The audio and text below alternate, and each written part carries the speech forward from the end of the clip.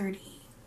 This morning I woke up, made breakfast and coffee, and then Gabe and I finished watching the last Harry Potter movie. We just decided to re-watch the series since it's been pretty gloomy out.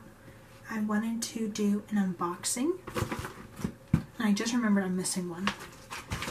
This first one is a giveaway prize, and I will leave links down below to what I can. This huge packing bag, I don't know, mailer, huge mailer. You have this in bubble wrap. Let me know if you have tried this brand before.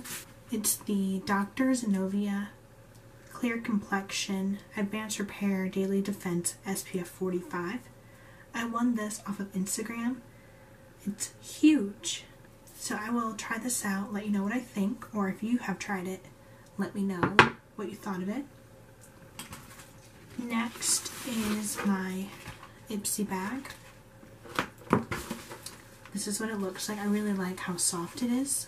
I'm pretty happy with this bag. This is the Sophia and Mabel Watermelon Fruit Lip Oil.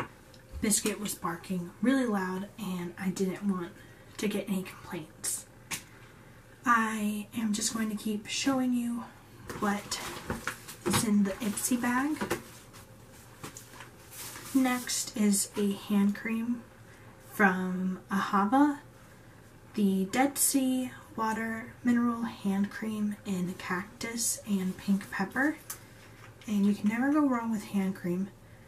The weather has been pretty chilly. My hands are already starting to get dry.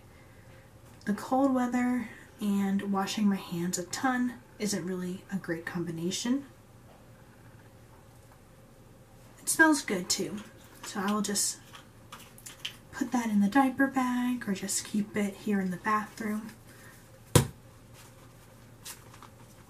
Next is the Lottie London Wing Woman Liquid Eyeliner. Just looks like this. And lastly is the Ciate London, I do not know if I'm saying that right, Wonder Mind Mascara. That is everything that is in my Ipsy bag.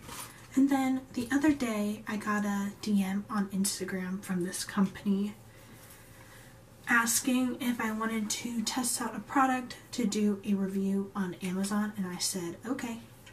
This is the Ossensia Vava Volume Weightless Texture Spray.